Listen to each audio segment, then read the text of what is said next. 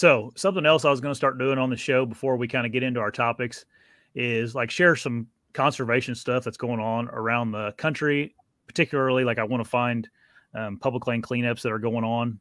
How you like some place like BHA will have a get together on a public land, pick up trash, fill up freaking truckloads of trash on the public land. So if you guys are ever like in your home state or county you live in, have something you want to like promote on here, I'd be happy to like just talk about it for just a few seconds and give it a shout out. This week, if you're in North Carolina, BHA has what they're calling a trashy squirrel cleanup. They go squirrel hunting and clean up the public land while they're squirrel hunting.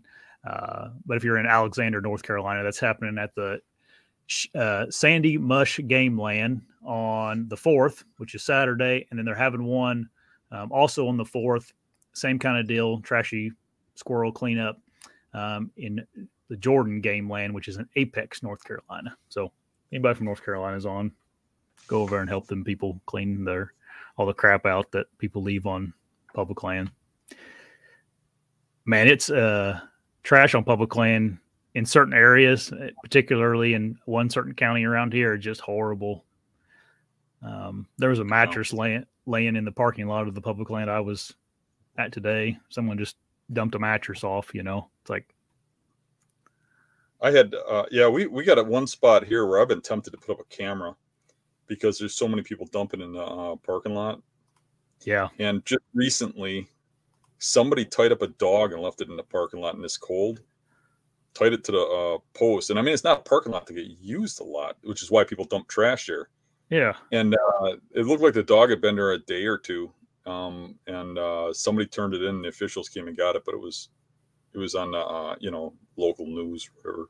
But right on Rome Pond, they tied it really? to the pond. Can you do that? I wonder if that was innocent or what, because it could be just somebody finds the dog standing there and thinks, oh, the hunter lost his dog, he'll be back or something. But yeah, I mean, what if somebody doesn't come back? You can't just leave it tied to a post. Yeah, I mean, this time of year especially, it's not like people are going in and out of those parking lots like, a couple times a day, or at least I wouldn't think so. Right. I don't know. Maybe you're right though. Maybe they just assumed they were hunting in there and the dog was lost. But I got a interesting story for you about trash on public land. Yeah.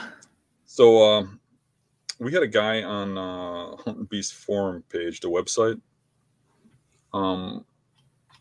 This goes back a few years. It's probably 5-6 years, maybe even longer than that. But he would his whole method for hunting and scouting was to find areas full of trash and hunt there, because he figured the more the trash, the more the hunters that were there, and they're coming back because there's deer there. So he would try to find shell casings under trees. He said if there's shell casings under trees, like at that time we used to be shotgun only in Wisconsin. Yeah. You could see shotgun shells laying under trees where people hunted, right? Yeah. He'd look for those shotgun shells thinking that, here's the spot where deer come by during daylight because this guy's shooting at them. So I'm like, well, you're targeting people's hunting spots, and he's like, well, if they're going to leave trash, it's their problem, so he'd look for soda cans, and then he'd fine tune it to finding the bullet shells. I guess that's one way of scouting, huh? That is one way. Everybody, hot tip for everybody.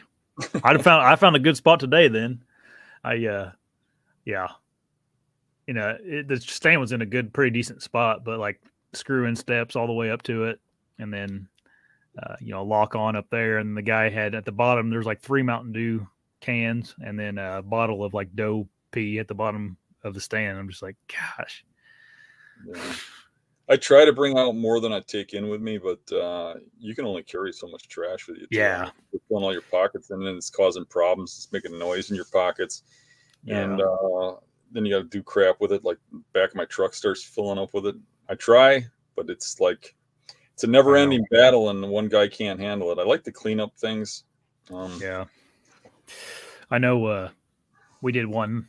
There was one that they did in Kentucky at some of the public land I hunt, and I mean just truckloads of it they picked up out of the parking lots and down the roads and everything else. It's like, man, It's pretty sad. It's I don't think it's anything new though. It's been happening at least for as long as I've been around. There's always dumps and everything else on public land. Something else that annoys the crap out of me, man, is I was scouting the other day and I was in this like thermal hub. It looks like a beautiful spot. And I walked in there and there's like an old ground blind that's like half decroded and half of it was blown across the hub. And I don't know, the chairs were, spread out everywhere. And I'm like, See that a lot. It's like, I don't know. There's something about like I get excited to go into those like cool like spots where there's a nice creek and it's supposed to look a certain way. In my mind, you get down there and there's someone's crap laying everywhere. It's like Yeah, I mean, I'm not under any delusion that any place anywhere near me hasn't been touched by a person. Obviously, it has. right. But you still want to see that pristine look to Right. it, like it looks like nobody's been there. Like you don't leave a footprint. You don't Right. saw down trees. You don't drive your truck through the forest. You don't dump Right. garbage. You don't do things like that, or put up giant rusty tree stands and leave them there forever. Yep. You kind of leave the place the way it is for everybody to enjoy the beauty and stuff. It's kind of an eyesore, Yeah. I don't mind one bit if somebody's got equipment out there they're legally using to hunt Right. or gather intel. Right. But when you abandon it or you just leave your trash lay where you sit, that's not right. Right. Something else that's really bad around here is in the hill country, 4-wheeler trails, people cutting 4-wheeler trails through the public land.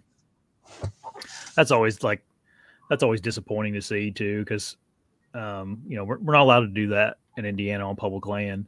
So you having this in your head, like I'm going to go 2 miles into this spot, and then you get out there and there's like a beat down 4-wheeler trail coming in from the private land somewhere. It's like, gosh, I worked all this. It's disappointing when I hunt places that allow ATVs because I just don't hunt like that. And then you get back there and there's just people just buzz back there in 5 minutes, and it just took you 2 hours to walk back there. Yeah.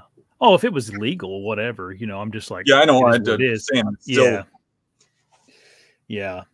In this case, it's not, and it's just it just puts a dampener on you because it's hard work to get back in there, and then the public land by me. I mean, there's trails out there for logging and for DNR access and stuff, and I don't even think those should be there, but they are. Yeah. And nobody can drive on them. But a couple of years back, they did something where they started letting disabled people drive those trails, Mm-hmm. and they let them shoot out of vehicles. And obviously, I don't have anything against disabled people, but we got a guy in town who is he's permanently disabled, and I don't know how, because he walks around just fine. He pheasant hunts from dawn to dusk every day, and taxpayers pay for it. And I know he has a local job for cash, working for helps out a landscaper. Mm-hmm. And works all day lifting timbers and stuff, but he's too disabled to work. He does that for cash, so he gets a big paycheck, and he gets to drive his truck out there and hunt. And you see this guy drive way out into the woods, park his truck, and shoot deer out of his windows and stuff. And it's just like, yeah.